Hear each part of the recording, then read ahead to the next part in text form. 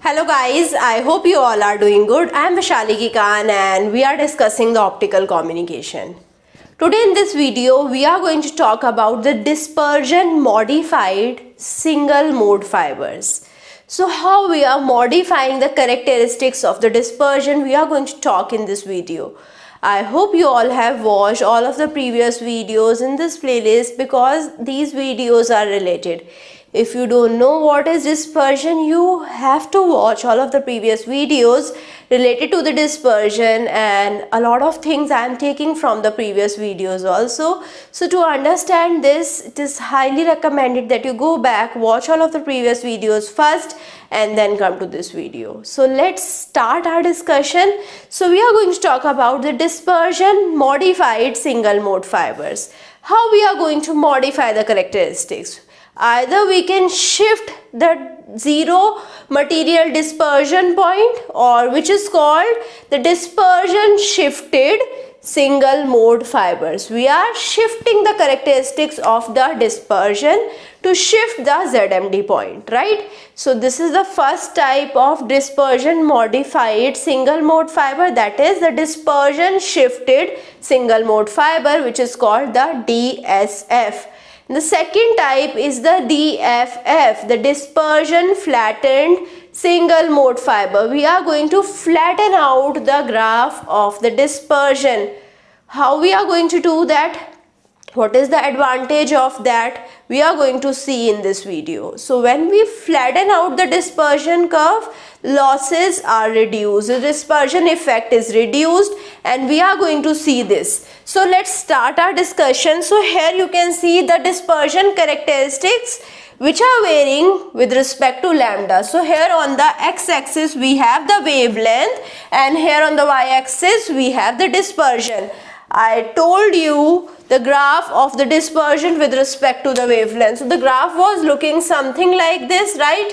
So here I was having the material dispersion, this was the material dispersion, this was the waveguide dispersion, right? So we had the total dispersion also, this was the total dispersion. Now what I have done, how I have made this graph. So this is just this graph, and I have just considered the total dispersion, the material dispersion and the waveguide dispersion. So you can see after a point, so I have not considered this part. So this part is not considered, and if I see just this part is drawn here, and plus I have considered some more terms over here as well.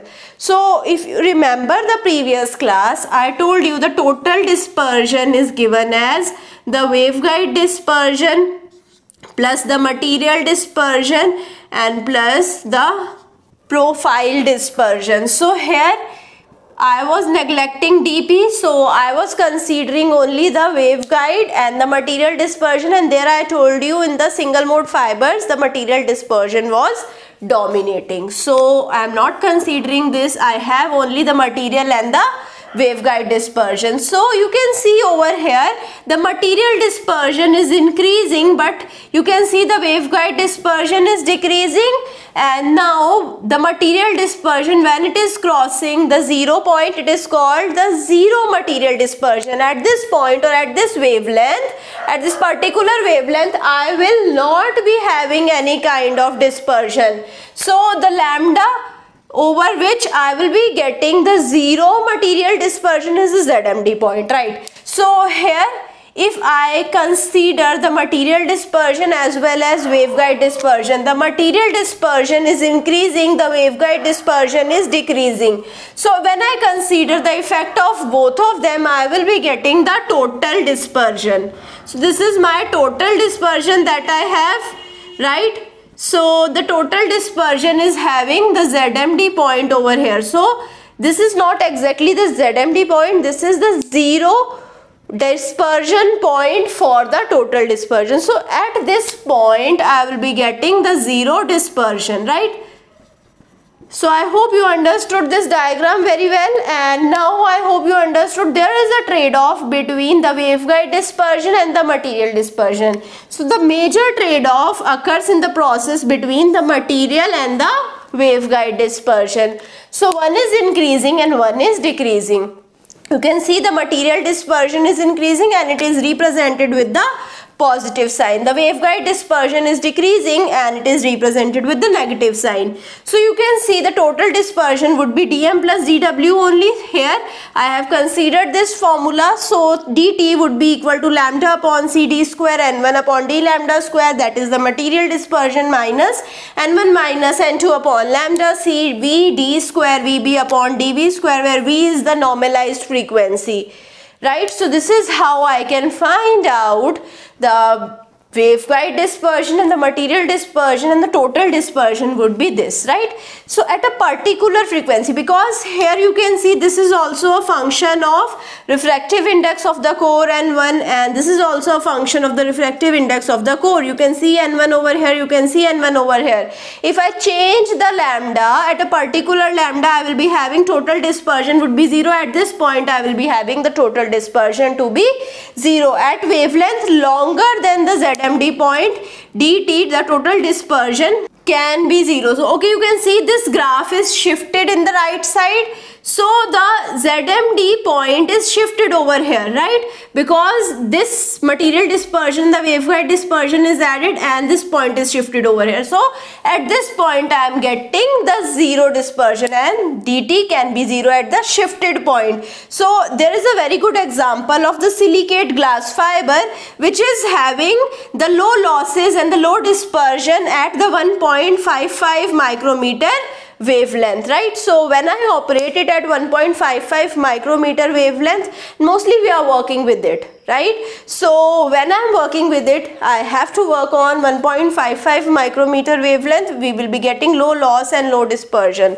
But when I talked about the material dispersion, the 0 material dispersion point, I told you it was lesser than 1.55. So I have shifted the 0 dispersion point, right? So I can do the further modifications. What modifications I can do inside the optical fiber? I can decrease the fiber core diameter. I can reduce the core size, or I can reduce the radius of the core. First modification is related to the diameter of the core. I have to reduce the diameter of the core, and second I have to increase the delta, which is the relative refractive index. So if I do these two transformation, I would be getting the dispersion shifted single mode fiber, or which is called the DSFs. Okay, so this is dispersion shifted single mode fiber, which I am getting by reducing the diameter or by increasing the delta. So I hope you understood this. So how I am getting the dispersion shifted fiber? So this was my dt. If I do these two modifications over here, I will be getting this curve. So this curve is the DSF curve. Okay, dispersion shifted single mode fiber. You can see here the 0 dispersion point was here, but now here the 0 dispersion point has shifted to 1.55 around, right? So you can see if I just do two changes inside my optical fiber, I will be getting shift in the wavelength, and this is the utmost thing that I require, because not always I am working on a particular wavelength. I have to work on different wavelengths as well, right? So I hope you understood what is DSF. Now let's understand what is DFF. We can do another modification inside the optical fiber as well. So how I can do another modification? So when I do another modification inside the dispersion characteristics, so there would be low spectral window which is observed. So the low spectral window is observed in between the 1.3 and 1.6 micrometer. So you can see here in between 1.3 and 1.6, you can see we have the low losses. The losses are reduced, and this is called DFF. Dispersion flattened. We have flattened the curve inside this 1.3 micrometer to 1.6 micrometer range, and this is called dispersion flattened single mode fiber. How I am flattening the curve? So I can flatten the curve by relaxing the spectral requirement and allowing the flexible wavelength division multiplexing, right?